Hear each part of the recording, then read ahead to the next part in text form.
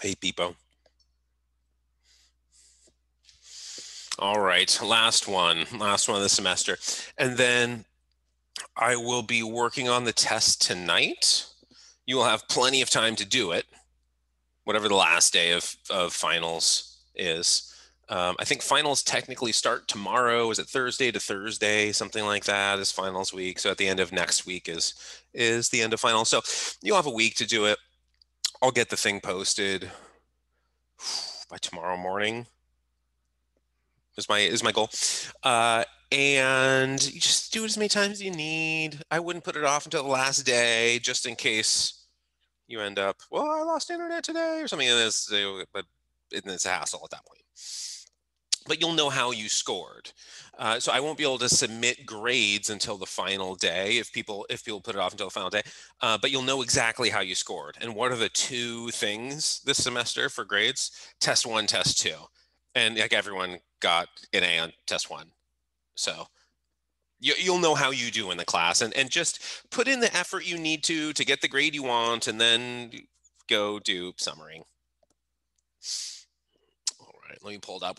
It's nothing but recommendations today.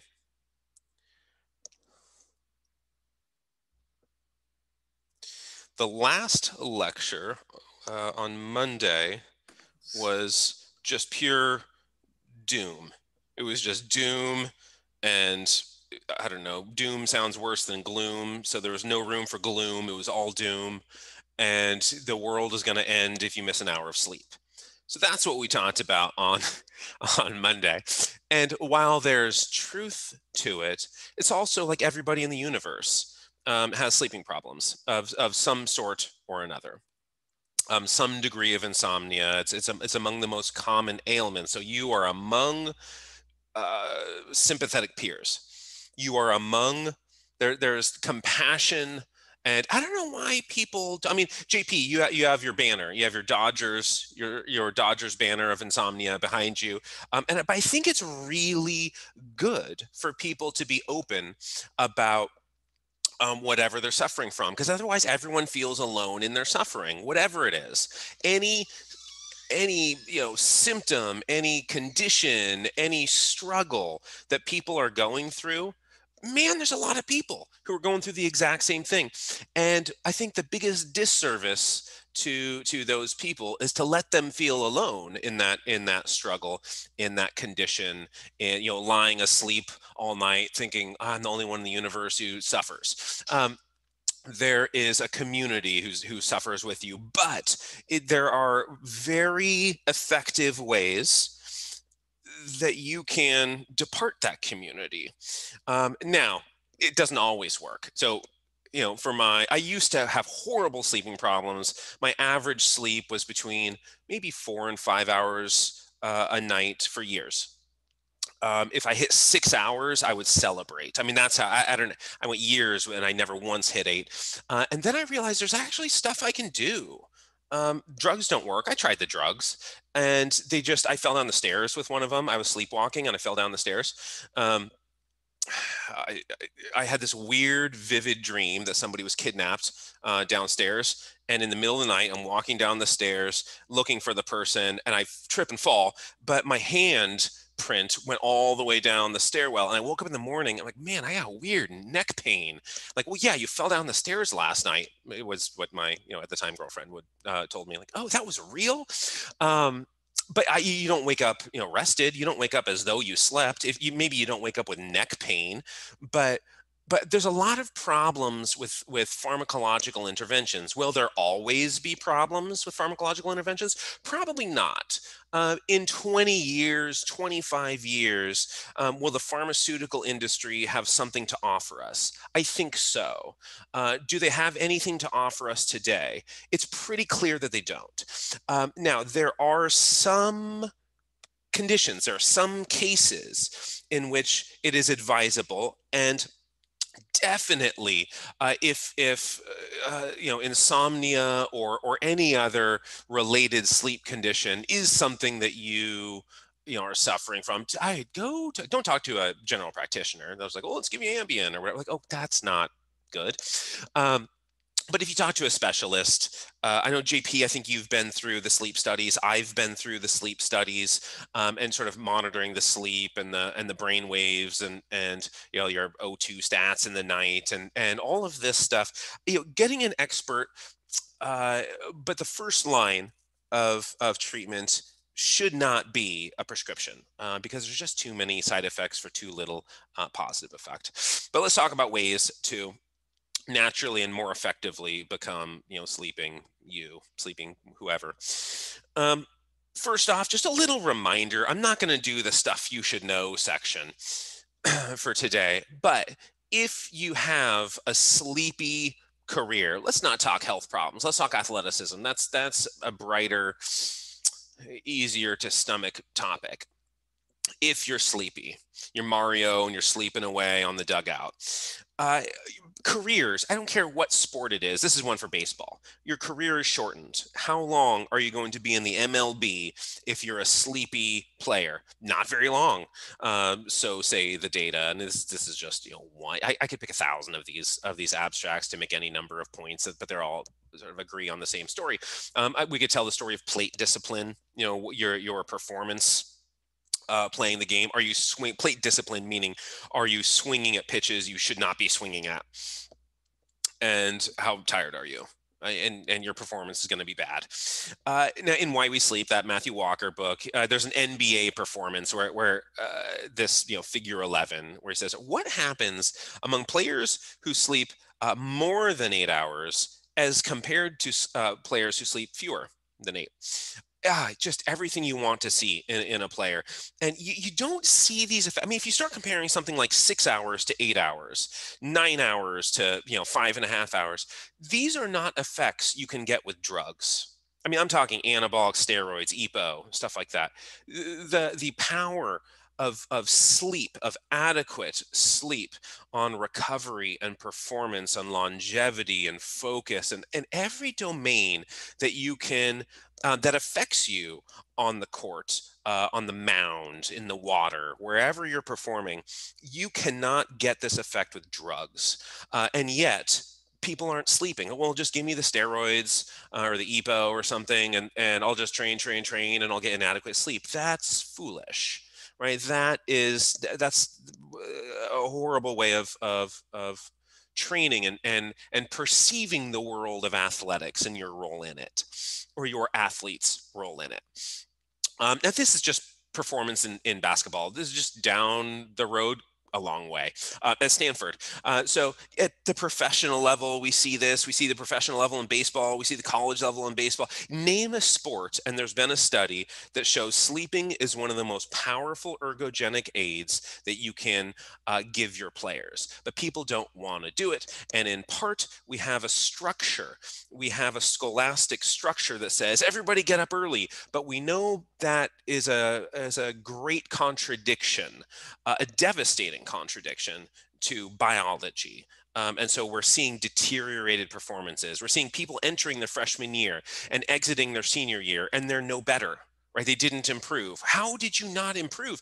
Just benign neglect, natural maturation should have made you a better athlete during this time. And again, we're going to have some sleepless nights now and again. I'm at a particularly stressful point in the semester. I slept about 2.5 hours last night, but I am ruthless about giving myself what's called sleep opportunity.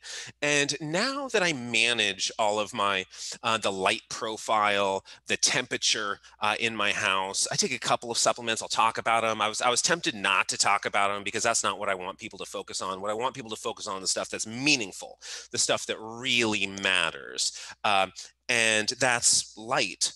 It's planetary things. It's stuff where if you don't do it right, 100% of people end up with insomnia if you abuse that system. Now, 100%, I'm rounding up because maybe it's like 97.8% of people or something. It's so close to 100% that it's actually reasonable to round up to every living human. If you don't manage these variables well, nearly everyone alive is susceptible to insomnia, and we're not doing a good job of managing these variables. And when I changed my average sleep, I probably gained about 3 hours a night of my mean amount of sleep that I get. It was between, I don't know, it was probably close to 4.5 is what it was. And then now it's probably close between 7.5, something like that is my mean amount of sleep. And all I did to get that was the exact same stuff that I'm going to be telling you today. The drugs didn't work. The pharmacological stuff didn't work, other than like neck pain and stuff. But if you extend sleep, people don't want to do this, but if you extend it at the college level, if you extend it at the professional level, if you extend it at juvie, you're going to see the same effect. I mean, it's like outrageous what you get. And so these extending sleep beyond one's habitual levels, what people would ordinarily do when they ordinarily go to bed, when they ordinarily get out of bed. That's not what we should be getting. Now, you'll see things like, the BMI, where people say, what's the healthiest BMI where you should be? And it's not, in the low end of normal weight or something like that. It's like, well, looking at lifespan, things like this, let's just breach that overweight threshold a little bit. 25 to 30 is overweight. Let's sneak into that one just barely. Let's hang out in that 25-ish zone. There's some evidence that says that. Now, there's a lot of commentary. This is a big subject to talk about, but you do see a similar effect with where it goes too high, the BMI goes too high, and you're looking at cardiovascular profiles that are disadvantageous for things like survival. The BMI goes too low, and you see the same thing. There's an optimal zone. Now, people will talk about that optimal zone in sleep and say, well, it's 8 hours. And so it's, no, it's only like 6 hours. 8 hours is like, people always just use 8 for everything. You need 8-ounce glasses of water a day. You need 8 hours of sleep. Everyone just says 8 for everything because it's a nice round number. Even just get rid of your thumbs and there's your 8.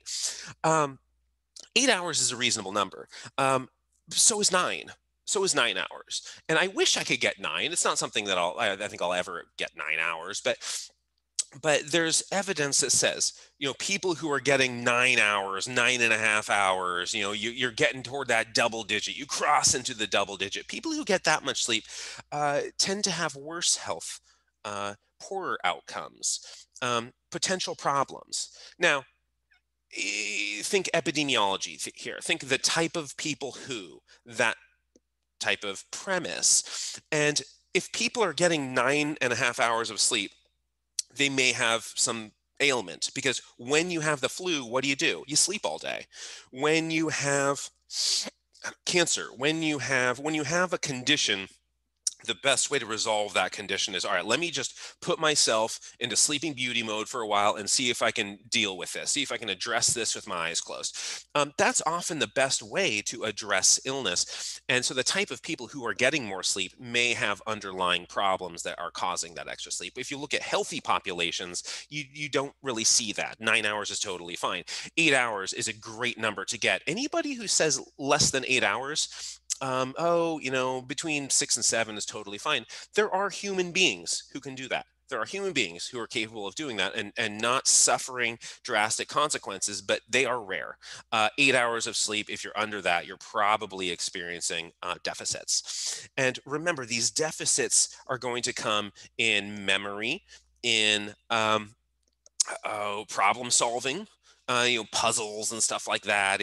How can you unscramble these words, and can you remember this many phone numbers or whatever? How far do you get into pi? It's just fact memorization. Cognitive skills, thinking is multifaceted. Just like there's a lot of different athletes here.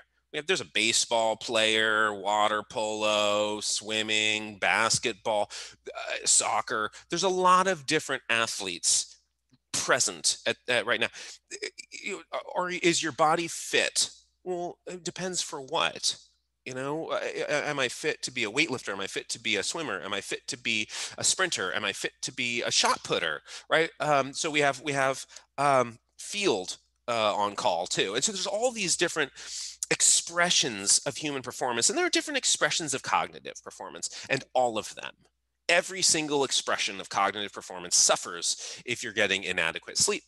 And again, you can improve. And some of those expressions of cognitive function, like where is the primary motor cortex? It's like where my headphones are. It's like this band that lives sort of like right where my headphones are. It's up in your central nervous system. So if you want your motor cortex to function, if you want to have um, effective reaction time and coordination, and if you want to be smooth like a ballerina in all of your motions, whatever those motions are, you could be playing an instrument, right? And you want to have smooth motions. You don't want to have jarring, you can tell a beginner because they do not look smooth. it, Whatever instrument somebody is playing, you can spot the beginner. You don't even have to hear the answer. You can just look at the hand. Man, that thing is like not smooth. Just watch a guitar player who's just starting, and like, relax a little.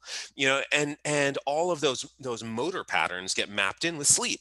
If you're not sleeping, you can't do it. So musicians really need a lot of sleep. There's famous stories of songs written in sleep. So this is the deep sleep.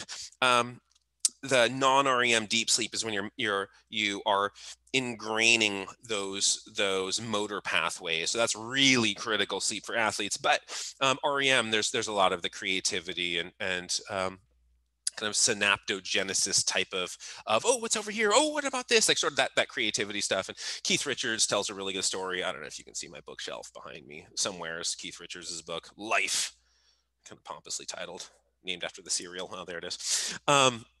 But anyway, so he tells a story that he used to record. He'd wake up in the night and record. And I do this for my writing, where I'll dictate or type or something in the night if I have an idea. If I wake up from REM sleep is usually when I'm having ideas. Now I'll write them down because I'll have no idea. It's like keeping a dream journal. You have no idea what that was in the morning if you don't write it down. Although if you do write it down, you don't need to have written it down in the morning because you remember exactly what it was because you wrote it down.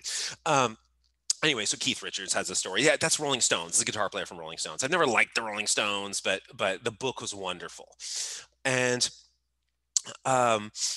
he recorded in the night, and he's like, "What the hell is this?" And he's listening through this tape. And it's like, there's nothing here. It's just me snoring the whole time. And then he hears some cluttering noises and stuff. And then like his most famous riff of all time. From the Rolling Stones gets played. I think it's like "I Can't Get No Satisfaction" or something. Look up the story. Look up the story. But it's he wrote the thing in his sleep. There's a creativity that's going to come there, and if you're denying yourself that portion of sleep, Paul McCartney has a similar story. With melodies that come in sleep and that sort of creative space. But for the most part, these athletic and musical improvements, the techniques, things like that are going to be non-REM deep sleep. Okay. Preamble aside, let's talk about strategies, the recommendations of what to do. Now, recommendation number one that is so critical that nothing else matters. If you can't do this one, don't even bother with anything else. This is number one by a lot. And that is light. Okay, light. Remember, we are a diurnal species, and there is variation. There is circadian variation in our diurnal nature. But we have inhabited, whatever, even like whatever your belief system is. No part of what I'm saying is coming in like a mocking tone or anything. Whatever your belief system is. Okay, the world was invented in 4004 BC. Fine. Okay, the world is billions of years old, and life was all aquatic once upon a time, and we see relics in the recurrent laryngeal nerve that used to go to gills or whatever. Fine, whatever your belief system is, it doesn't matter, because the truth is every single moment of human life has been on our planet. Every ancestor you've ever had, every relative who has ever existed, every bipedal humanoid thing that has ever opened its eyes saw a rising sun and a setting sun, and that's what we timed our clocks to. Now, it is remarkably recent, I mean, spectacularly recent, that we have risen above those circadian necessities. And we have indoor electricity, indoor lighting, we have tablets and iPhones and televisions This is so recent. You do not have any genetic ability to tolerate this stuff. Evolution could not anticipate the advent of Steve Jobs and whoever else, Edison, whoever you want to name. Um, we do not have an ability to tolerate this stuff. What happens when we expose ourselves to inappropriate light that is not consistent with the environment, with the world, with the universe in which we have inhabited forever? Whenever your forever begins, who cares? That's fine. Begin there. Every single second of existence has been timed by the sun until now. And really, we're just like a couple of generations into this. Um, it's not even worldwide. I mean, there's certain. I mean, look at the map at night. Look at what countries light up at night. I mean, you don't see North Korea glowing like California, right? You don't see Democratic Republic of the Congo, glowing like it's not like Seattle. So it depends where you are in the world, but certainly here we have deviated so drastically and tragically from what our genomes necessitate. And we know the consequences with exercise. We know how this affects us with exercise. Just read the papers about well, we are used to an amount of physical activity, a daily dose of physical activity. Our genes demand it. If we don't get it, what happens? Cardiovascular disease, cancer, diabetes. I mean, just this constellation of complications that just dots the physiological sky. Endless diseases connected to a lack of physical activity. Guess what else we need? And we need at least as much more. We actually need a lot more.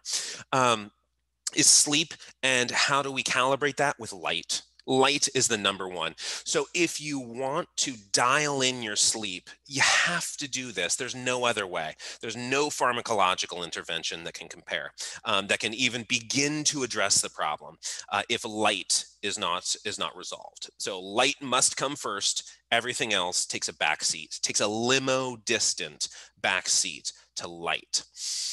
Now, the type of, so there you go again, just saying the light is the primary synchronizer. Number one, it's the most important thing, but there are times of day that matter more than other times of day. When the sun is in that low solar angle, you're hitting that sunrise. You don't have to get up, while the state is asleep and I mean, the only people out have been out all night and then like, oh, here you are awake and it's totally dark out and you have to watch the first beams hit the horizon. You don't have to do that. But early in the morning, that is the optimal time. That's the optimal time to see light, the light profile, that spectrum, those blues that really hit you. But it's a profile of light. There's a lot of yellows there too. The yellows aren't going to do a bunch of melatonin suppression, but it's the spectrum that matters. It's the quality of light that matters. In the middle of the day, let's say you wake up at 8 or 9 o'clock, something like that. You're like, oh, it's noon. I'm going to go outside and take a look at the sky. I really got to, wake myself up. I have some homework. I have some studying. I have some work. I have some writing. I have some music. I have some focus, whatever it is. I have a sport, whatever it is you want to go do. You go out, it's noon. You look at the sky. You are in the circadian dead zone, and that doesn't do shit for you. You look up at the sky, and nothing happens, right? You're not changing anything. That suprachiasmatic nucleus doesn't really care. Are you getting lux energy? Is that helpful to some degree? Sure. But you're not setting your circadian rhythm. You are not reestablishing a healthy circadian rhythm by going outside at noon. Now, if you wake up at 1 p.m., right, you have Nathaniel's work schedule and you go out, you go home, you go to bed as light out, you're a day sleeper. And okay, go look at the sky. Go look at the sky when you're waking up. You need to get your lux when you're waking up. Ideally, though, you'll be able to look at the sun in that low solar angle when it's at the low spot in the horizon. It's different at sunset. It's a little bit different at sunset. There's evidence that you can look at the sun.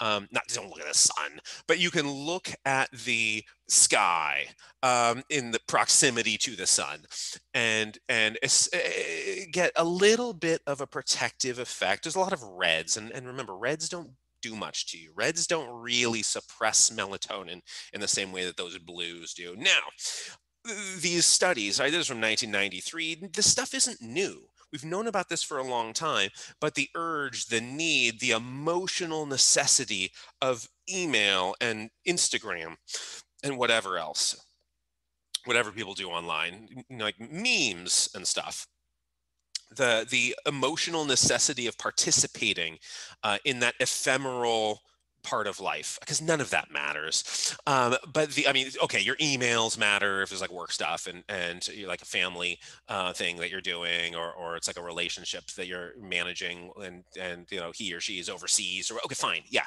it matters. But the ephemeral part of like, ooh, did you hear about Justin Bieber's new who gives a shit? Does this matter the tiniest bit in 3 days? No, you don't even remember in 3 days. What does your brain remember? That you lost REM sleep, that you lost deep sleep, and you're never the same. That's what your brain remembers. The Justin Bieber thing, nobody gives a shit. Justin Bieber doesn't give a shit in 3 days. But when you start working on light training, exposure to bright light at particular times, and you can do this indoors. There are devices you can buy. I haven't graded the quality of these things, and I haven't read anybody's work who has. I used to use one when I had terrible sleeping problems. Other than last night, occasionally you will have sporadic bad sleep, even with everything dialed in perfectly. Stress profiles, things like that are going to affect it. But I used to have this indoor light that I would look at. I was living in Salem and it was like super cloudy. And at that time, I didn't know that even if you go outside and it's cloudy, it's actually better than these lights. But these things work. I mean, these things totally work. These sleep schedules. So sleep efficiency. Remember, 100% sleep efficiency is you gave yourself 8 hours of sleep opportunity and you slept for all eight, or you gave yourself 6 hours of sleep opportunity and you slept for all six. If you give yourself 8 hours of sleep opportunity and sleep for four, I mean, that's not even on here. That's a 50%. And so you want to give yourself ample sleep opportunity. But if you train with light and you incorporate this stuff, your sleep efficiency improves relatively rapidly. And here's the amount of time people were awake. There's the baseline, and the amount of wakefulness throughout the night compared to the post treatment. You're just really chopping the amount of wake time in half. And how long does it take? I'm going to suggest do whatever you want, I mean, all your behaviors and life decisions and beliefs are totally up to you, and I have no say in any of them. That's how it should be. But what I would suggest, again, this is Courtney's recommendations. Give yourself a week and really try it. If you don't have sleeping problems, and that's the minority. The minority of people, a very slender minority, don't have sleeping problems. Most people do. Now, whether it's I don't know what full blown means, but whether it is an extreme case of insomnia, or man, I just can't sleep like I want to. That there's a spectrum here. But if you are on this how delightful side of the spectrum, and you really don't have any sleeping problems, that's like people who just have never had back pain. Like, man, you can just like put socks on however you want. If you drop your keys, you don't freak out. You can like pick them up however you want. You don't think about, like, so people who have back pain, me being one of them. I have 3 herniated discs in my back.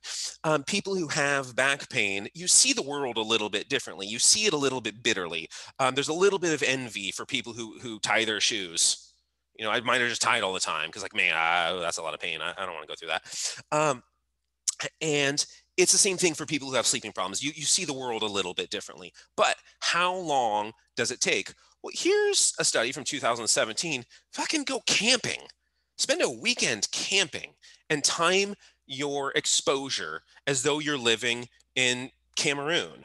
Time it like you're in a part of the world that still belongs to the world, a part of the world that is still companionable with Mother Nature. Camping, and you're going to see improvement. But I would suggest try it for a week, because again, there's a spectrum here, and some people are so far off the wagon that, like, it's going to take time to catch up to that thing. And some people, it's like finals week, or it's work stuff, and it's stress, and it's family crises, and these situations can really affect our ability to adapt, our ability to um, I don't know, adopt a new circadian rhythm, a new healthier circadian rhythm. So while you can do it in a weekend of camping, I would suggest a week of actual effort put forward. Now, I'm shouting these ones because these ones are important. If you see my side profile shouting, that means this is like top tier. You cannot do without this and still remedy insomnia or sleeping problems or wherever you reside on the spectrum. If you see, the exclamation point coming out of my mouth before the words do, and the huge was that the platysma or something? The muscles are. Um, if you see this, this means you can't do without this one. There's some where it's just me being calm, saying this is helpful stuff, but this one you can't give this up and then pretend to be trying. Morning sun. Now, morning is going to be different for us. Morning for everyone here is going to be slightly different because we're all slightly different. Morning for me is probably going to be the earliest of everybody here. I get up before the sun rises, and then I go look at the sun directly at it. I'm blind now. And then for some people, your schedule is going to be a little bit later. Figuring out exactly what your circadian rhythm is sort of part of the challenge, or not the charge. That seems a little bit aggressive, but what I would suggest that you would do if you have sleeping problems, that sort of um, my request that you do these things for your own health and well-being and happiness and satisfaction and whatever. Morning sun. What does that mean? Aim for 100,000 lux by 9. Well, just go outside for 10 minutes. Go outside and stand in a sunny patch and yawn a little. Take some deep breathing. Do a little yoga outside. Do some walking. Take the trash out. JP, go catch that cat that had the bag on his head.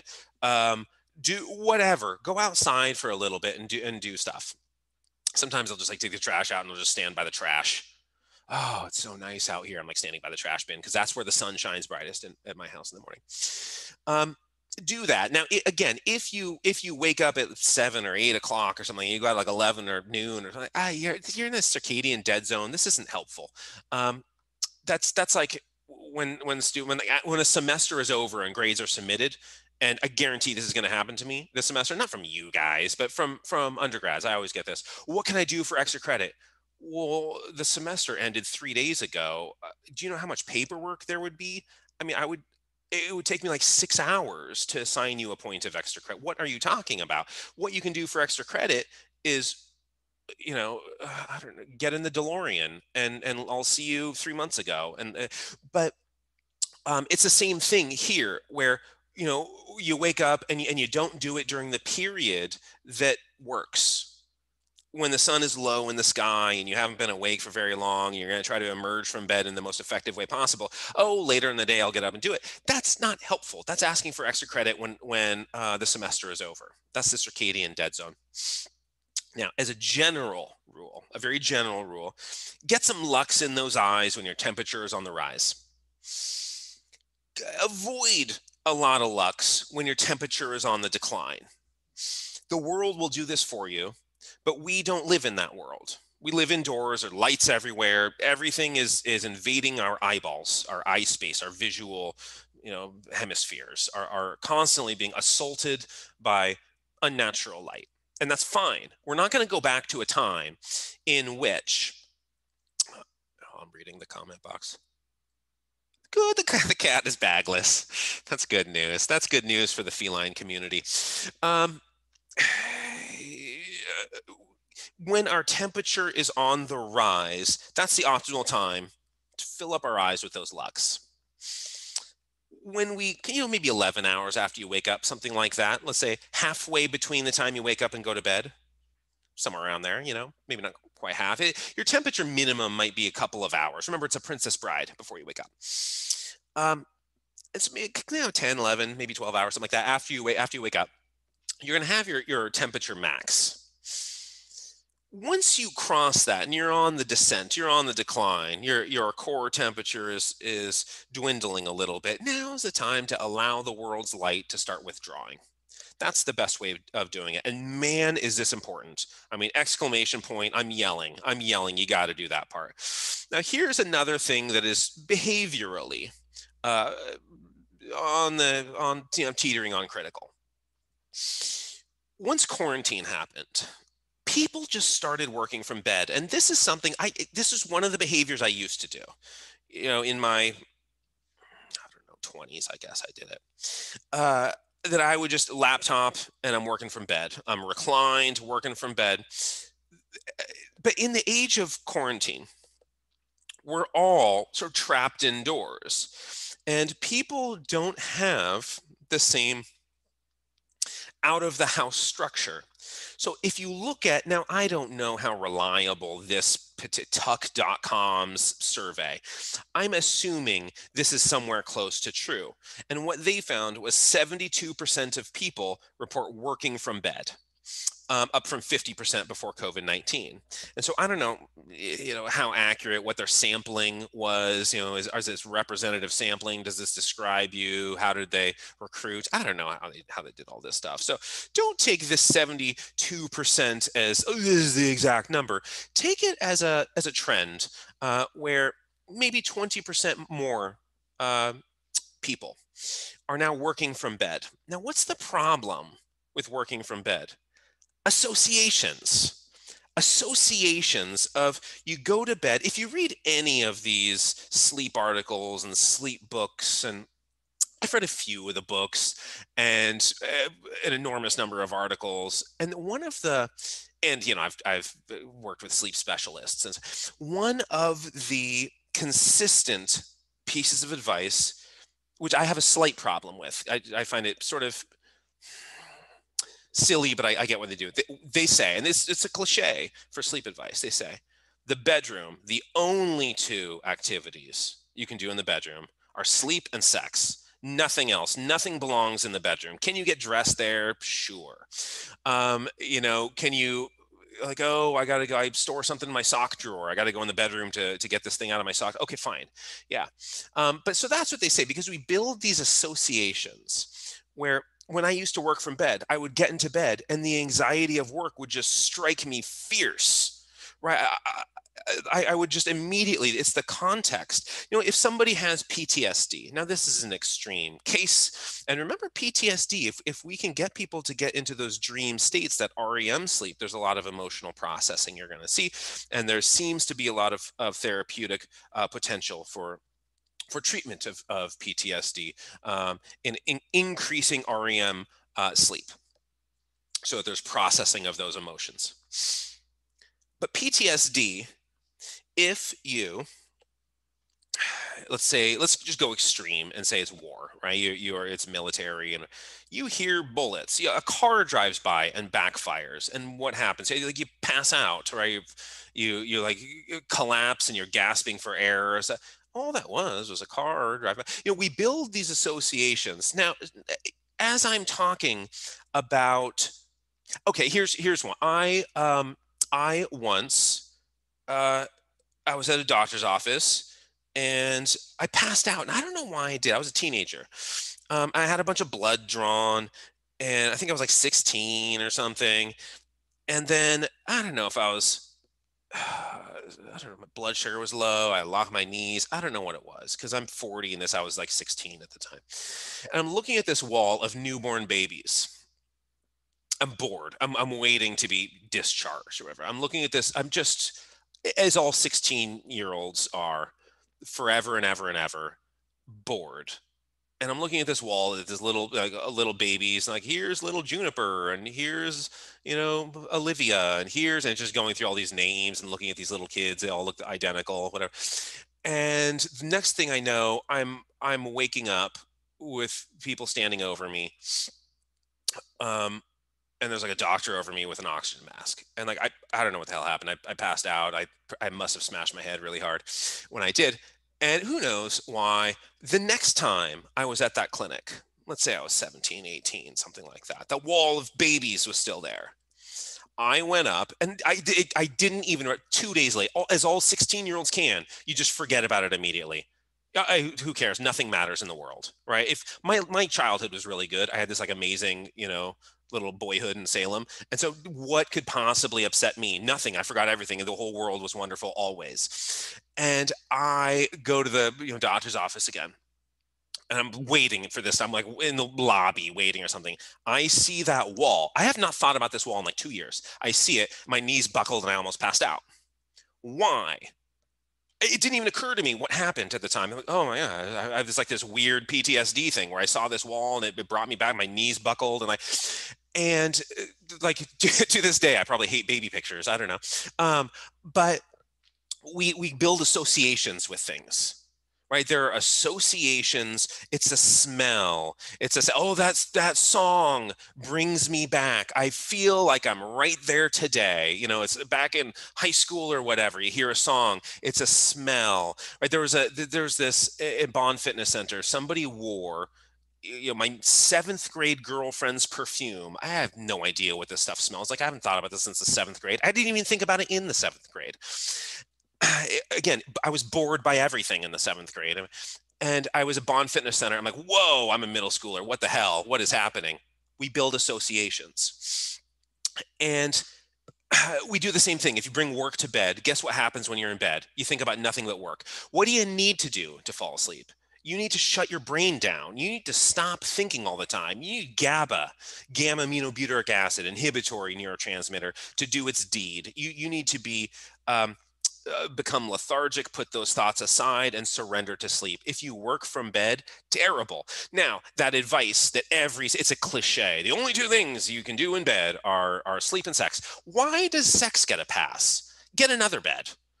Have a guest room, have a sofa, have a floor, do whatever. It makes no sense why that should be in there, other than they don't want to have the follow-up conversation.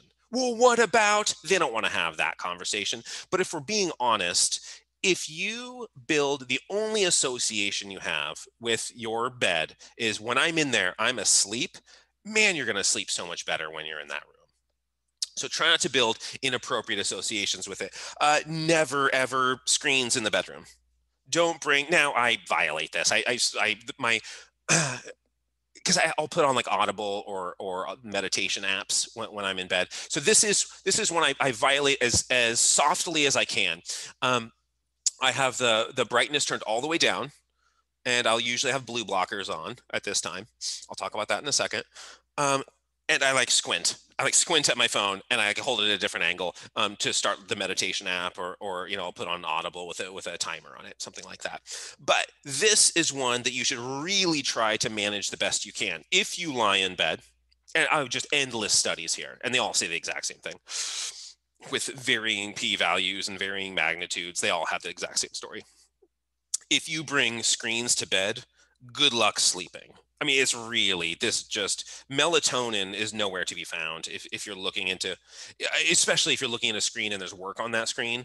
Melatonin wants nothing to do with it. Melatonin broke up with you and didn't even write you a letter. They just like ghosted you. That's what melatonin does to you. If you bring screens to bed, and especially if there's work or something stressful or something otherwise agitating on that screen. So try not to do that one. The blue blockers, don't use blue blockers in the morning. Don't use blue blockers in the late morning, at noon, in the early afternoon. When your temperature is on the decline, when your core temperature is falling, and you don't need to measure your temperature, but just when the sun is going down, you've been awake for a dozen hours. I don't know what time you wake up, but let's say it's 6 o'clock, it's 7 o'clock, the sun's going down. Throw on the blue blockers if you're going to be watching TV or something. I do. There's like 3 pairs of these things all over. So depending on what room I'm in, there's one right there. Whatever, there's just one in proximity. Oh, there's another one. There's another pair. I think my third pair is on that. So they're just sitting all over the house. So that I remember, because I don't wear glasses and I don't remember to put shit on my face. But at night, the TV is on, or the computer is on, or my phone or something like that. There's a screen. Even if there's just light in the house, overhead lights in the house, I'll put them on when it's getting dark outside. I'll put on the blue blockers. Do not put these on earlier. you're going to get some blue light from your computer. You're going to get some blue light from the sky. You're going to get some blue light from your bedside lamp. You're going to get some blue light from your phone.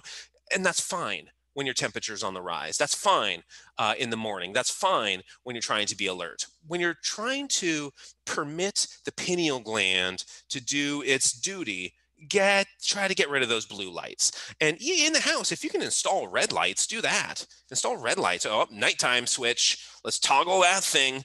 Um, or like floor lights that are red. Yellow isn't bad, but lights that look yellow. I mean, there's just like a full spectrum in there. So that's the blue blockers. Now, this is obvious. If you're living with like a woodpecker in your bedroom or something making noise, or like your roommate loves Megadeth and you just can't turn it down, like it is down. Well, okay, you're gonna have disrupted sleep. If you live in Manhattan, right, the sound of cars, there's going to be potential disruptions of sleep. Now, sometimes if it's consistent noise, if it's New York, right, and it's consistent noise all the time, that's not as bad. If it is bursts of noise that are inconsistent, that's going to keep you up. Right? There's lots of data on this, and it's just obvious. We don't need to explain this farther.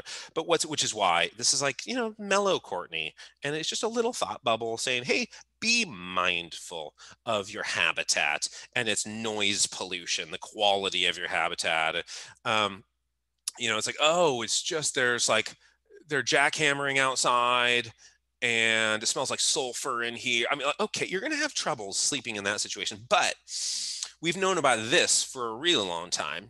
I could put more recent literature here, but let's go with some old studies, and it's a good one, to make a comparison of the effects of noise and temperature.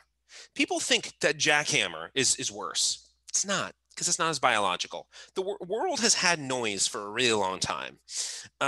We pay attention to noise. We acknowledge it, the wind in the trees, or if it's like a big roar, if it's like a lion roaring, obviously we're going to be alerted out of sleep pretty quickly. But birds are flapping around, and I mean, it's just stuff. That noise is a thing. We're capable of sleeping through that. Temperature, though, if we have disruptions of temperature, that disrupts our sleep more than noise. So temperature is number two. Light is number one. Very, very biological. I mean, that thing has been on time to work. The sun has. It has been on time to work every day of its life, which, precedes every day of every creature's life. That sun has been to work on time, punches in right on schedule, clocks out at the exact second it's supposed to. Oh, that thing.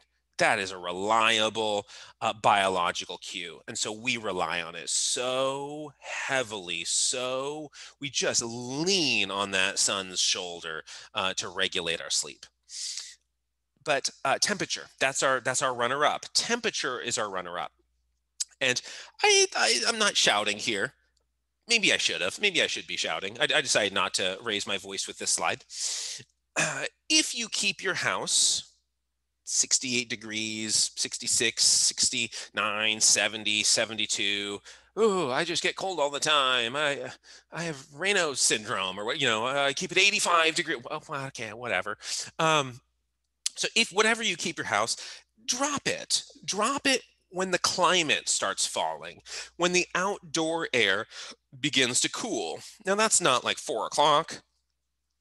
But, you hit 6 o'clock, 7 o'clock, start to cool the house down a little bit, or the apartment or whatever. If you're living in a tent, that's fine. Just don't have like a fire going.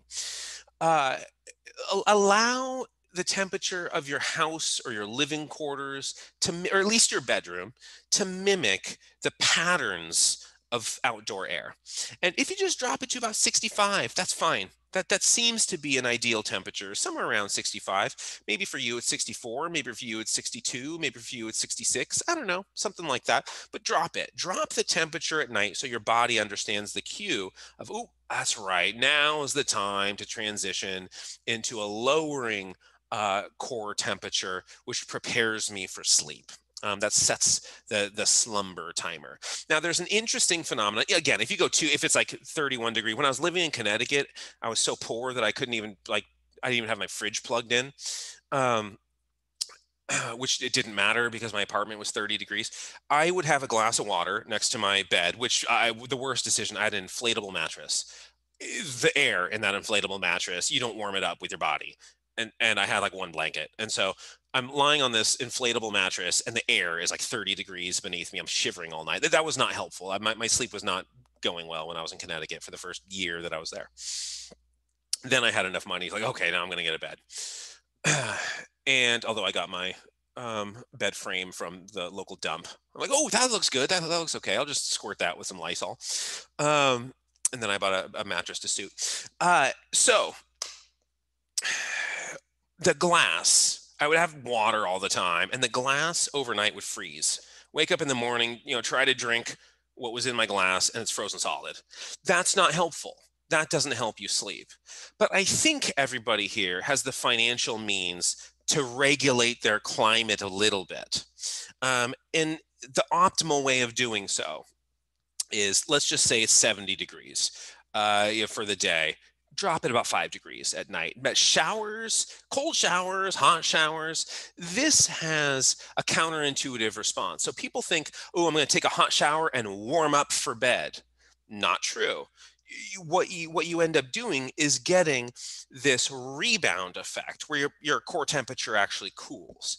So showering before bed doesn't warm you up. It actually cools you down. While you're standing in the shower, that particular tissue is going to be a little bit warm. Fine, sure, yes, there's local temperature increases where the hot water is hitting.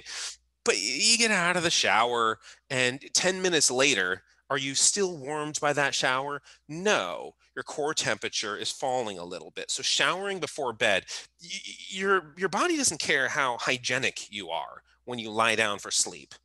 To the best of my knowledge, maybe it does. Maybe in a few years we'll find out, ooh, there's a bacterial thing that really has an effect. All right, yeah, I'm unfamiliar with that. I think the state of evidence is has not indicated that that has anything to do with sleep pressure or efficiency or anything like that. What seems to be the major cues in the literature, and we've been studying this for a long time: light and temperature, and a shower is going to reduce. So don't even use soap. That's fine. Just get in there and come out all stinky and get into bed. That's fine too, unless you're sleeping next to somebody. Then they may object. A cold shower, an ice bath, you're going to get a rebound effect that's going to warm you up. Now, not if you get like hypothermia and you have problems. Okay, this is a little bit different. But in the morning, if you take like an icy shower, an ice bath, or something, you're going to get a rebound thermal increase. And so you can accelerate this increase in core temperature by doing that. And so using these strategies of warming yourself up and cooling yourself down to augment your body's natural inclination of weather temperature is rising, weather temperature is falling, working with those trends. Now, if you exercise late at night, if you go to bed at 10 and you exercise at 8, yeah, there's a lot of core temperature rising that's happening there. You're sort of getting mixed signals. You're giving your body mixed signals. But if it's in the morning, and you're having your cortisol response, cortisol is getting you out of bed. Maybe you're exercising, say 30 minutes, 45 minutes, something like that after you wake up. Great time to exercise. You're probably going to be good at it. You're probably going to be alert. You might not be at your strongest point, but you're probably going to be pretty alert and eager to exercise, and you're going to encourage the climbing of your core temperature. A few hours later, that temperature is really going to be escalating. That temperature is going to be having a pretty steep increase. Great time to exercise. Great time to exercise. To augment that curve, you're probably going to be focused when your temperature is at its peak. When your temperature is at its peak, you're going to perform well. You're still going to be alert, and there's going to be a good performance going there. Those are good times to exercise. 8:30 p.m. Oh shit, I was busy all day. I didn't exercise. Let me just bang out a few sets before bed. That's not helpful. that's moving in the wrong direction for your core temperature. And so make sure you incorporate exercise at optimal times. Now it's hard. There'll be I want to exercise about 6 days a week. I get to exercise maybe 3 days a week, something like that, because I'm still at this point where I'm getting between 30 and 40 hours of requests for my time every day, and I get overwhelmed. And sometimes I just have to sit there and it's just deadline after deadline after deadline, and I have to just type and type and type. And I try to manage things like light and temperature the best I can, so I can sleep that night. Try to manage stress, bring a little meditation app to bed, or non-sleep deep rest protocol, something like that. So I can try to shed the work stress and the focus, so I don't just go work, work, work, work, work, work, work, sleep, because that's a hard transition to make. I mean, that's like shuttle run, change directions completely. You're going to sprain a cognitive ankle if you're changing directions that hard. So I try to exercise, and sometimes it's at night. It's like at 7 o'clock. Man, let me just do like I'll try to activate a couple of high threshold motor units without actually raising my body temperature. I'm not even going to elevate my breathing here. I'm just going to lift something heavy a couple of times just to expose tissue electrically. I try to come up with little strategies of not wasting away to work demands while um, without interrupting my circadian thermal regulation. But if you know these mechanisms, if you know how this stuff works, if you know how these behaviors influence your sleep, you get to make manipulations that are optimal, no matter what your schedule presents. So your schedule is like, oh man, my mornings are terrible, or whatever. Well, maybe I'll just get up super early to exercise. Well, consider the implications. Like, oh, during the day it's really rough. I'm just gonna exercise before bed. Consider the implications there, and try to structure your day the best you can. Now, the workforce and scholastic demands, these things don't always, they're not lenient. They're lenient with health.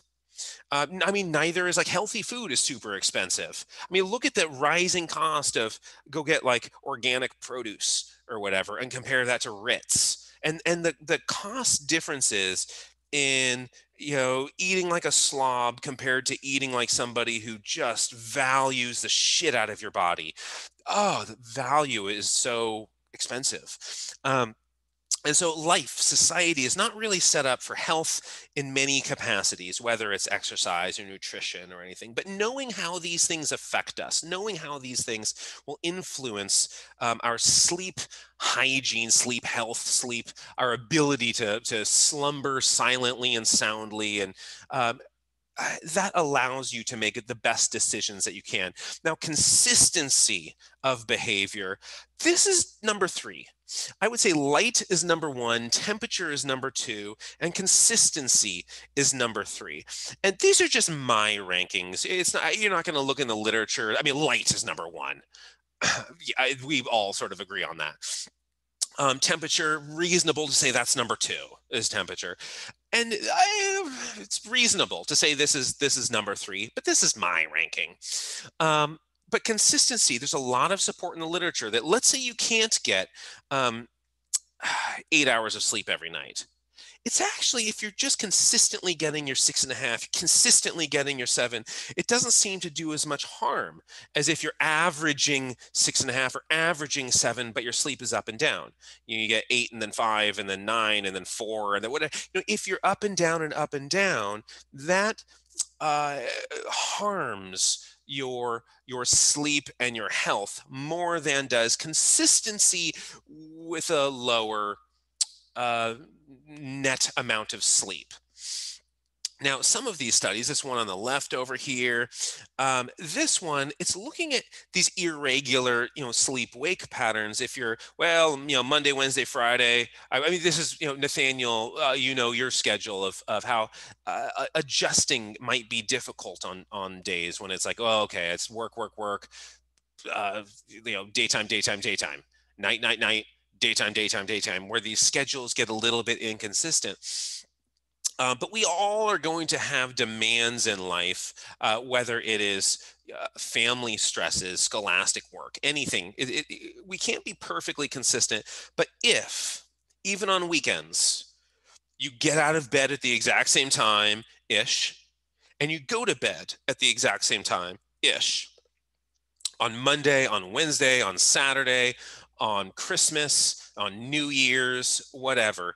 Okay, make an exception for New Year's if you're like, if that's your thing, whatever. But if you are very consistent, that is a critical part of getting adequate sleep, and having your body prepare itself. You can see the same thing with nutrition. If you eat very non-religiously, religiously, figuratively, religiously. It's like, okay, at noon precisely, I eat every day. Okay, like 11:55 a.m., you're gonna get some hunger pangs. There's gonna be, if you, which is why if you're eating in the middle of the night, you may be roused from slumber, uh, to go feed yourself. You may experience kind of hunger and an urge to eat in the middle of the night if you structure your diet that way. So consistency is very important. Um, if you go to bed at the same time and get up at the same time every day, that's what I do. Yeah, some nights it's still going to be bad sleep, but um, my sleep opportunity, I am um, furious about interruptions in my sleep opportunity and the consistency of that schedule. Give or take half an hour or 45 minutes, something like that. Less important points. Uh, Go to bed when you're tired, when you're sleepy, when you're ready for bed. Now, this sort of contradicts some of the other stuff, but what's difficult is going to bed when you're not tired and then be like, oh, let me just will myself to sleep. I just put my mind to it. Because remember, the sympathetic nervous system is so easy to um, activate. It's so easy to emphasize. The parasympathetic nervous system, you can't force it. You can't force it. Um, it's like peeing. You just relax to let it out.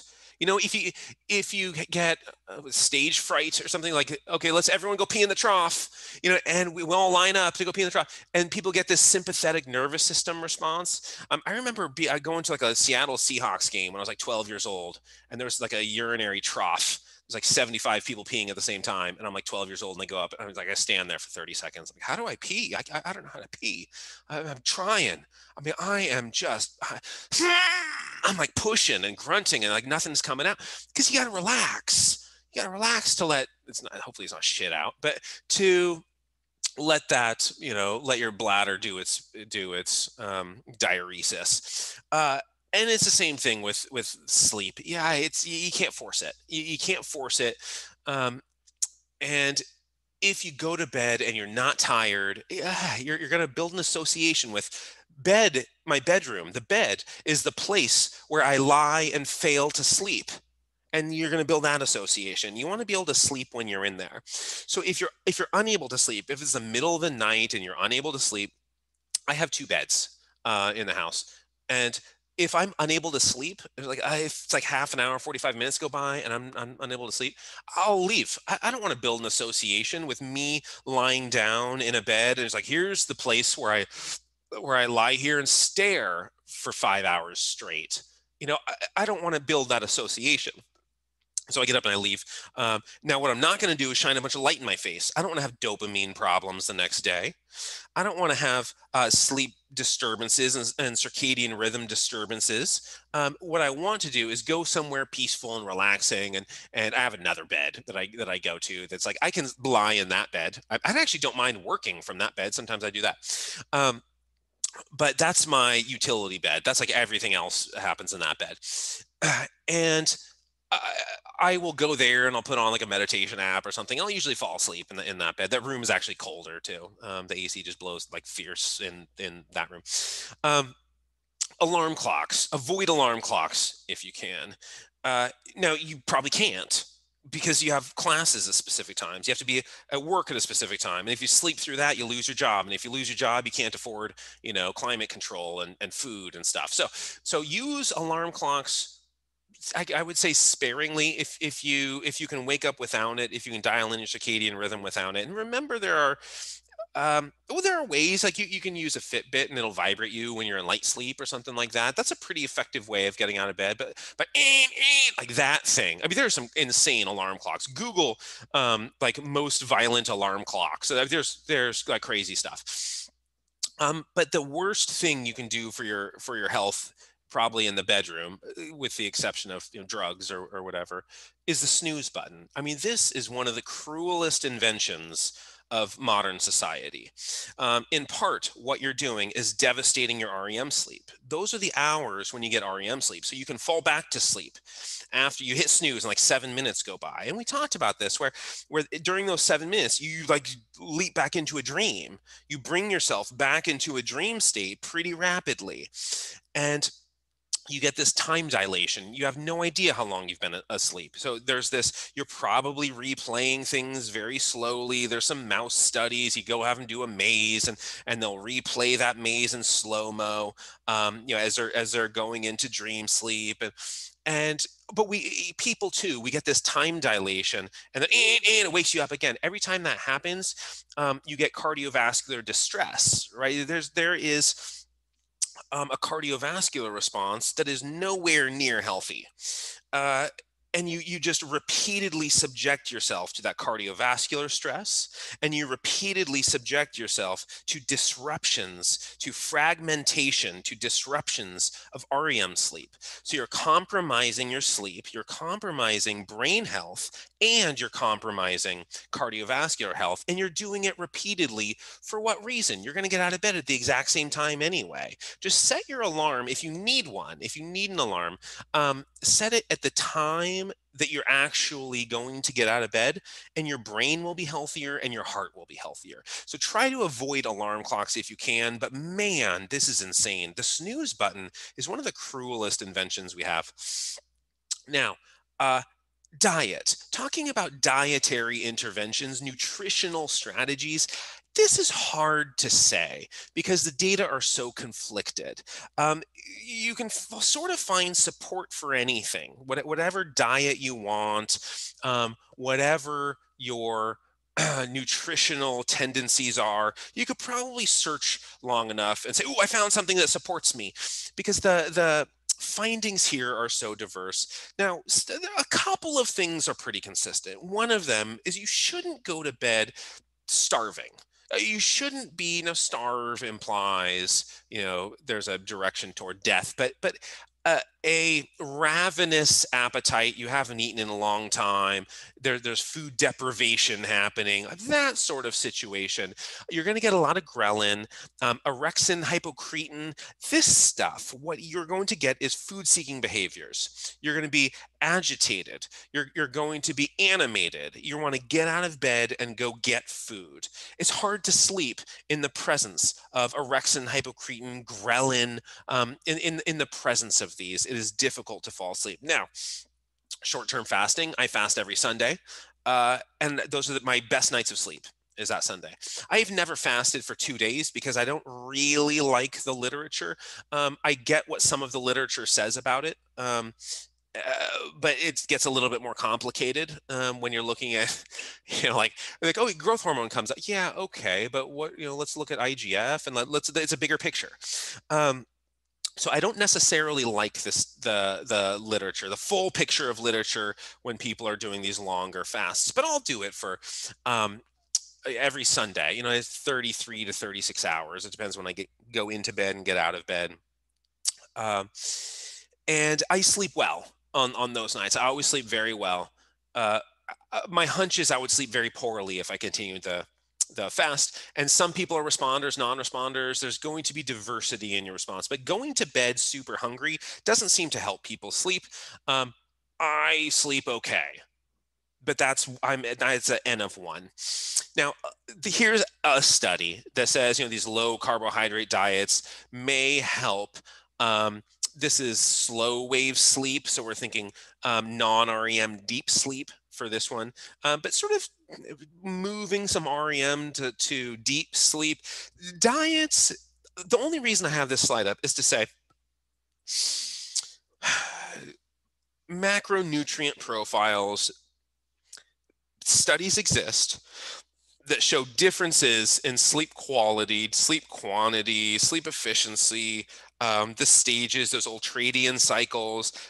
Data exist, but they're inconsistent, and I wouldn't put too much faith into any one finding for these things. Now, what is consistent? Going to bed super hungry repeatedly among the most people seems to impair sleep, owing to orexin hypocretin, owing to ghrelin, owing to food seeking behaviors, owing to your hypothalamus saying, I have the munchies, you better do something about it. Number two, don't overdo carbs. Carbs seem to be fine in some dose. You don't need to go keto to be able to sleep. Um, 70% or higher for carbohydrate, especially if there's a bunch of sugar, that seems to be more consistently disruptive to sleep. So I wouldn't be super carbohydrate-y, and I wouldn't go to bed super hungry. Other than that, you have a lot of freedom in your nutrition to not impair sleep, is the state of evidence that I understand. Now, alcohol, all collegiate, um, anyone who's endured college, and all of you have gone through undergrad, and alcohol is almost an inherent part of the experience. I mean, that's like alcohol 101 should be like, actually should be a class. What we really should be teaching is stuff like sleep and alcohol and drugs, like interesting things. Here's the physiology of all of these things. And let's talk it, you know, bio, 51, alcohol. I mean, that's, people would be showing up and they'd be interested in the body and biology and science, if that's what we were doing. Now, you remember when we were talking about alcohol and alcohol dehydrogenase, right? We get acetaldehyde. Now, these aldehydes seem to impair REM sleep if you have these in your system. REM sleep gets impaired, and this is potentially problematic. Drinking once in a while, that's okay. But here's a solution. I guess a solution is like, don't drink. That's not a thing. That's not a solution, right? Now, a solution for light is like, be a maniac with it, be the Führer of light.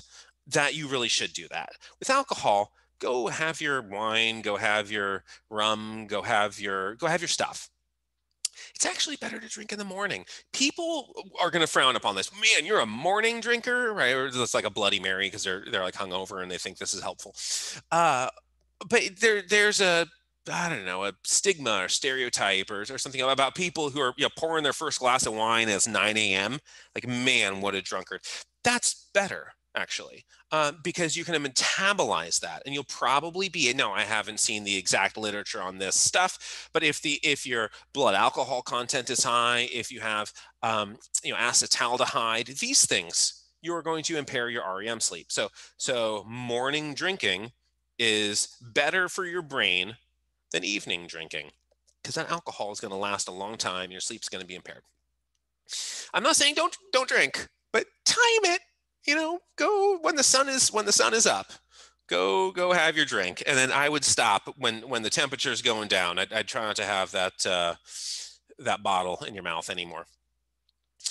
Naps. There's a lot of debates on naps, but not really in the scientific literature.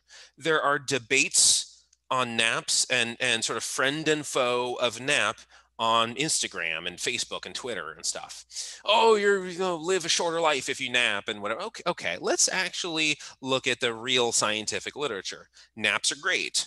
Okay, I don't take naps, but in the midday, we do. There's a lot of, like, look at cultures who once took their little siestas, and whether you're in Greece, wherever you are, and we're purging these things, society is getting on this napless tendency. And if you follow these trends epidemiologically, you see a very strong relationship with things like heart attacks, myocardial infarctions, heart attacks. But if you just look at the neuroscience here, if you nap in the midday, or do non-sleep deep rest, sort of a meditation in the middle of the day. Call it noon, whatever, 2 o'clock, 1 o'clock. It depends on your circadian rhythm. You will secure what you've already learned in the morning more effectively. You will enhance the learning of what you've already done. And there are studies that show improvements in subsequent learning by roughly 20%. Um, uh, m- a considerable improvement in your brain activity following the nap. So your afternoon learning, your brain isn't just toast anymore. You get to use it for the rest of the day. And as long as that nap is, say, 20 minutes, under 30 minutes, something like that, or that's the duration of your meditation or non-sleep deep rest protocol, if you're looking at that 20, 25 minutes, something like that, super effective, healthful, not going to disrupt, unlikely rather to disrupt your evening sleep. Pay attention if you're taking naps and like, oh, on days when I take a nap, I don't sleep at all. Well, you're not going to sleep that night if you nap for like an hour and a half. If you hit deep sleep, this is, you're getting into like REM and deep sleep. That means you're sleep deprived. That means your nighttime sleep is a mess, and you need to cure that first before you attempt, a napping protocol. If your night sleep is dialed in, your daytime naps are very helpful for brain function, for memorization, for cognitive tasks, for focus later in the day, for athletic, enhancement, things like that. So naps are actually very good if you use them right. Again, if you go into like a deep sleep and you're there for like 90 minutes, it's like, okay, yeah, you totally messed up. That's not good. Caffeine, wonderful. Caffeine is wonderful, but you know how it works. It blocks adenosine. It's a competitive inhibitor of adenosine, which is that molecule that gives us our sleep pressure. It builds up, builds up, builds up, builds up. We have sleep pressure. And adenosine binds and binds and binds and binds. And as adenosine is binding, we are getting more and more tired, more and more ready to flip that switch into slumber. Now, when you have caffeine, the half-life, it depends on who you are. Everyone here has a different half-life. It depends how you metabolize this. But let's just say it's like 5 hours, something like that. Um, if you're drinking caffeine 6 hours before going to bed, 5 or 6 hours after drinking it, half of it is still in there. That's what half-life means. And you're still getting a pronounced effect. Your body thinks you're hours ago. You are nowhere ready for bed. You don't have that sleep pressure built up yet. Now, some people can metabolize this very effectively, just like with alcohol. We see different enzymatic profiles. And you remember the talk on Asian glow. There are different metabolisms of these things. So there are people who can drink caffeine, coffee, whatever, have caffeine, and we're talking about coffee because that's what everyone drinks. At 10 o'clock p.m. and at 10:30 p.m. they're asleep, and it doesn't wake them up. But pay attention. There aren't that many of those people. Everyone claims to be that person in the same way that everyone says, like, I'm allergic to bees. No, you're not. You don't want to be stung. Nobody wants to be stung. Being stung doesn't mean you're allergic to a bee. Like, where's your EpiPen? Well, again, you're not allergic. You're just scared of bees. You're scared of pain. And so people always say these things, and uh, and so like, well, I am totally insensitive to caffeine. That's probably not true. You probably just haven't paid attention and documented it. If you were to actually keep a database and we were to run some analyses on it, it's likely that we would get a different story from the stories we tell ourselves. Now, I'm very sensitive to caffeine, and I drink it. If I drink it first thing in the morning, it's not as effective. Because what I want is to start waking up first. I don't want the caffeine to do the job of waking me up so my body doesn't have to do it. I don't want to have a surrogate focus source, right? I want my body to start waking up, waking up, waking up, cortisol, epinephrine, body temperature, and then I'm building up a little bit of adenosine as I go throughout the day. Now I have something to block. As you build up a little bit of adenosine, as you wake up and become more and more alert, now you're going to get a more pronounced effect on your caffeine. If you wake up at 7 and by 7:03 the coffee is already down your esophagus, it's not going to be as effective. And I like to actually get something out of it. I only do caffeine 3 days a week. It's not true. I do caffeine every day, but sometimes it's in the form of tea. I only do strong coffee 3 days a week: Tuesday, Thursday, Saturday. Those are my three strong caffeine days. The other days I do light caffeine, green tea, stuff like that. But using caffeine to your effect, you want to get more out of these drugs than they get out of you. You want to be able to use these things to their maximum effect without having to rely on them, without being dependent on them. Because when you're dependent, they give you the wrong, like you have a drug lord and like at first they give you the good stuff. Like you get the clean Coke or something, and then you become an addict and they start giving you the shitty stuff. It's like, why is my Coke green? And like it's like brown and green and it has hair in it. And is that moss? And like, that's, you don't want to be that person. You don't want to be an addict who needs caffeine and is not doing what it's supposed to anymore. You want to get the most out of it with the least consequence. Get more out of these compounds than they get out of you. And with caffeine, I wait a little while. I wake myself up a little bit, give myself an hour or two to become more alert. I've already used the sunlight to set my circadian rhythm, and especially Tuesday, Thursday, Saturday, I'm always outside on my caffeine days. I make sure I wake myself up, get myself out of bed, get my temperature rising, get that epicortisol brewing. And then I introduce, once I have, like, okay, adenosine's starting to build a little bit, let me put this to work. That's the optimal time to use your caffeine. Now, sleeping drugs. I mentioned this. I talked about this earlier. Um, this is Ambien here. Zolpidem is Ambien. I took Ambien. I think that's the one I fell down the stairs with. I can't remember what that pill was. They don't really work in the way that people hope they do. They don't work in the way that people, certainly that pharmaceutical companies report.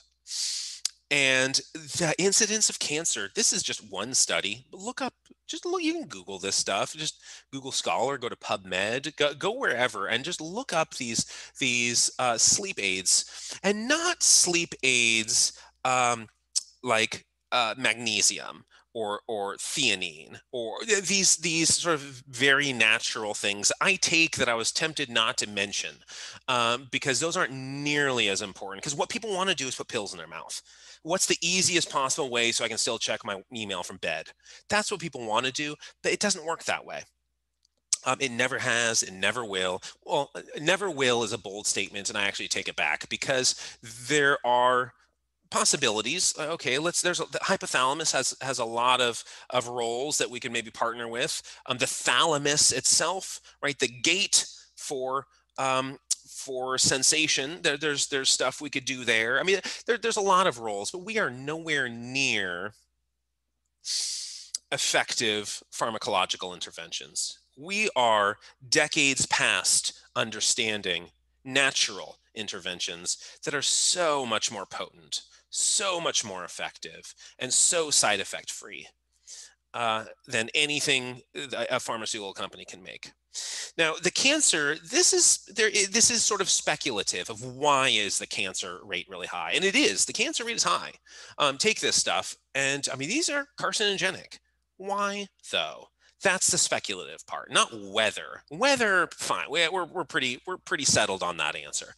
Is it possible that it's just fluke over and over and over? Okay, sure, but statistically, is that likely? No. The most statistically, we are very confident, not sure, but very confident that these drugs increase the risk of cancer and do so pretty rapidly. The mechanism that is proposed at the moment, and this may change, is that they are you are impairing your sleep, but not sedation. You are arriving at a sleep-like state, which does not elicit the benefits, the perks of real sleep. You're getting counterfeit sleep with these things. You went out, you missed out on the world for some hours, and then you re-entered the world, and what you thought you were doing was sleeping. but it's a little bit different from that. And these deep sleep and REM sleep states are a little bit different. And it seems that immune system regeneration, immune system health may be compromised if you're getting fake sleep as opposed to real sleep. Now, the reason I have Mount Rushmore here is what people have for a long time said about there are three pillars of health. And this is, everyone said, I used to say this, that there are three pillars of health. One of them is diet, it's nutrition, it's what you put in your mouth. You know, are you eating local, organic, a lot of vegetables, and what is the shape of your food pyramid? One of these pillars of health is nutrition. Another pillar is exercise, physical activity, exercise. Think American College of Sports Medicine. Exercise is medicine, is the movement that has been moving for decades. I don't know how long, really long time. Exercise is medicine is a big part of the conference that they do every year. And the third pillar everyone talks about is the pharmaceutical industry. I mean, this is common to talk about this three-pronged system of health. We have pharmacological interventions, sort of the chemistry addition to health is the third pillar. Sleep really is the most important pillar of these. If you get poor sleep, diet doesn't matter. If you get poor sleep, exercise doesn't matter. Yeah, you can't preserve your health that way. Sleep bolsters the effects of exercise and bolsters the effects of nutrition, and it ruins the effects of both if you don't get it. So let's say we now have a four-pronged system of health. We have Mount Rushmore, right? We have the four faces. Okay, we have sleep. Let's say that's George Washington. We have exercise. Who cares? Is Lincoln, something like that. Jefferson, that is going to be nutrition. And what the hell is Roosevelt doing on Mount Rushmore? He doesn't belong there. He cannot stand Roosevelt or Roosevelt. It depends where you're from. I'm going to pronounce it Roosevelt, like I'm from Texas or something. He does not belong on that mountain. With those other three faces, he cannot hold history like those other three faces can. Roosevelt is the pharmaceutical industry, if we're going to be honest about where it belongs in health. Now, what we can take advantage of is the most effective stuff, and that's light, that's temperature, and that's consistency. And then everything else we get to use, we get to manipulations of temperature, stuff like that. Now, I take a couple of supplements. And don't go rushing out by buying these things. They do seem to work. There is literature supporting this. And it's magnesium and threonine. So let me stop this thing. They both work with GABA, gamma aminobutyric acid. And theanine is going to get rid of the jitters pretty effectively. You'll see it sometimes appearing in the energy drinks, stuff like that. It's like, well, okay, we're going to give you super jitters, then we'll try to temper some of the vibrato in your hands and voice and everything. And then the magnesium threonate there's different forms of magnesium, and this one is a pretty effective GABA sleep aid. There's also like malate for muscle, citrate if you want to, shit the bed, if you want like a laxative effect.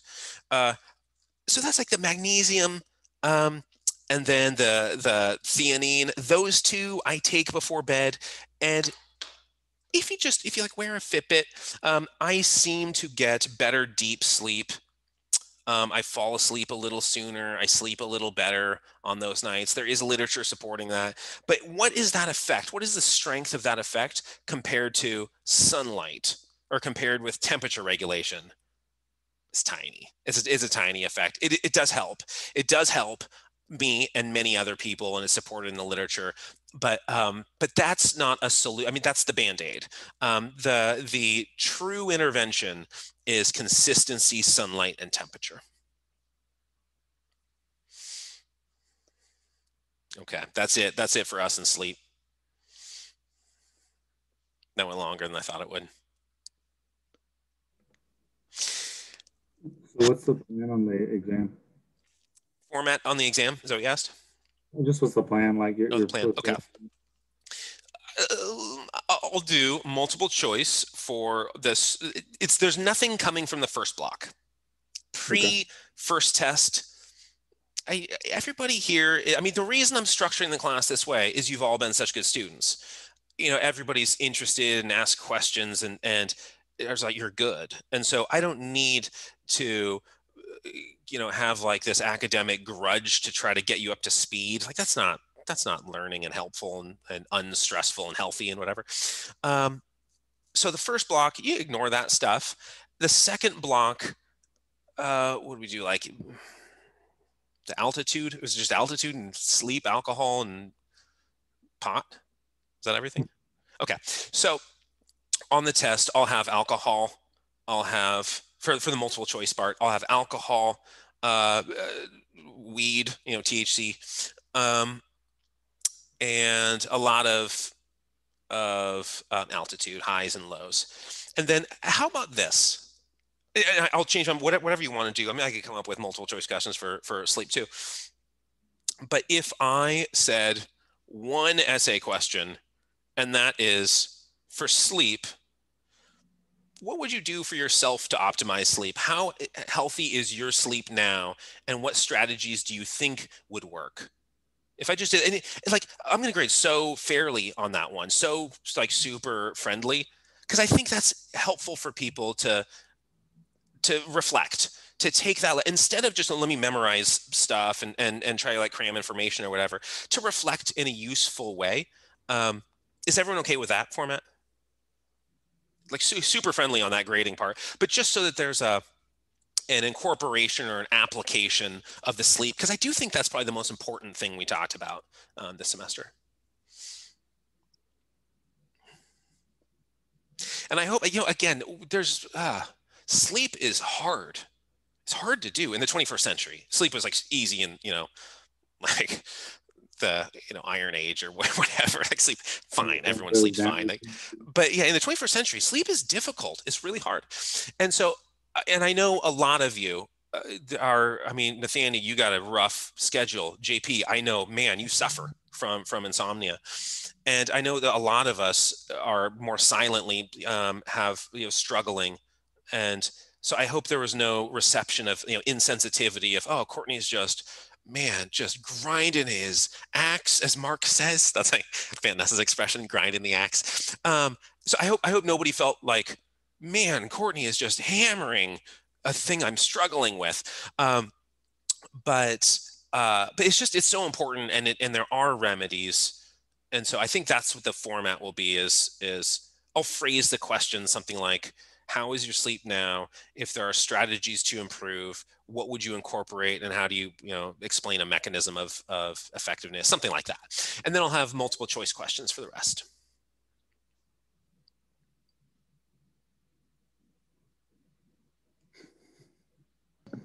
Is there going to be that checklist of stuff to know being posted as well? Yes, I will post that. I still have to yeah, I'll post that. I didn't make a checklist of stuff to know from Monday's lecture of that material, so I can make those. Let me get the test up first. So just the sequence of things that I think will be best for you is access to the test, and then checklist of stuff to know. And so it might take an extra day or something for me to get that assembled, but I'll try to have the actual test up tomorrow, and sort of like by Friday or something like that, I'll get the checklist of stuff to know posted, because I want to do today's and Monday's, and so it might take me like 5 hours or something to actually make the slides, but it's coming. Yeah. Do you want us to like send the essay question separately, or just like type it up ahead of time and copy paste it on the test? Oh, just send it separately. Yeah, whenever you want to do it. You could do it today if you want, because you know what the question is, but I'll phrase it. Again, the grading on that is going to be super, super friendly, but take it seriously. Just out of respect for all of us, take it seriously. But the grading, you'll be satisfied. But I just think it's an important subject for all of us to try on. It's less important for people who just slumber soundly, but whatever, do it anyway, even if that's you.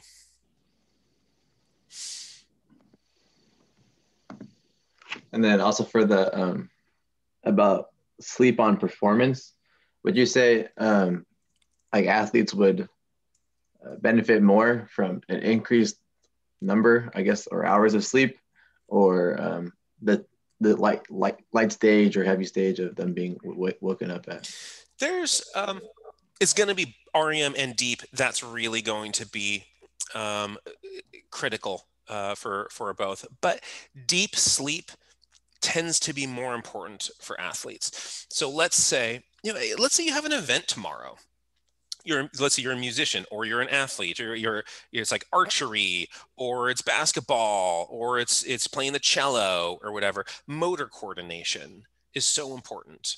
Motor coordination, you're going to be practicing your drills or your scales, whatever movements that you're doing. If it's football, you're like, okay, we're doing the blue 52 move or something, and sort of practicing those motor patterns. And the motor pattern part, deep sleep is really critical for that. REM sleep is very important too, though. But for athletes, I would say the most important thing is deep sleep. And you get that early in the night. That the first thing when you're going through those ultradian cycles, you favor deep sleep early and less as you go. REM sleep, not much early, and it gets more and more as you go. So if you're a little bit nervous, you're an athlete, and you just can't sleep the night before the game, it's not as detrimental, because you do probably get the same amount of deep sleep, maybe not the same amount, but you're getting an adequate amount of deep sleep, even if you have a compromised total duration of sleep because you're just nervous about the game or something. So there is motor mapping that can happen even with a little bit of compromised sleep that night. You will make it up. You remember what type of sleep you lost, and that deficit your body will try to pay back. But remember, you never quite fully pay back a deficit. You accumulate debt and you never quite pay it back. So the best thing to do is just not accumulate debt. But the first thing you restore, if you have like total sleep deprivation, or just REM and deep sleep are both suppressed, the thing that you restore first is going to be deep sleep. And then once you've sort of paid a lot of that back, then you move on to recovering REM sleep. But deep sleep tends to be a little bit more important for that context. So waking up at a lighter stage and getting, let's say, like 6 hours of sleep compared to sleeping, let's say, 8 hours or more, but waking up in a heavier stage of sleep would be more beneficial to performance. I see what you're saying. Yeah. I don't know the answer to that. I'm not saying there isn't an answer or that researchers don't know. I think researchers have something to say about it, but it's not something that I specifically have read. But I do get what you're saying. And waking up in deep sleep, like when somebody wakes up from, you're just going to take a nap later and you're sort of groggy all day, and that transition into the alertness doesn't really happen. And I'm unaware of the state of evidence of what would you prefer. My hunch, which is really wobbly, is that if I were an athlete and I had a game at 10 or something, and I could wake up after 6 hours of sleep at the right time, finish the ultradian cycle, my little light sleep, and here I am. I would wobbly hunch. I would prefer that to aroused by an alarm clock in deep sleep, even if I got a little bit more sleep. I went through another cycle or something, but it's I got you out of deep sleep. Like, oh, what? And you're sort of like, sort of zombie groggy. But that's a question that the literature would answer better than I did. That's just my hunch.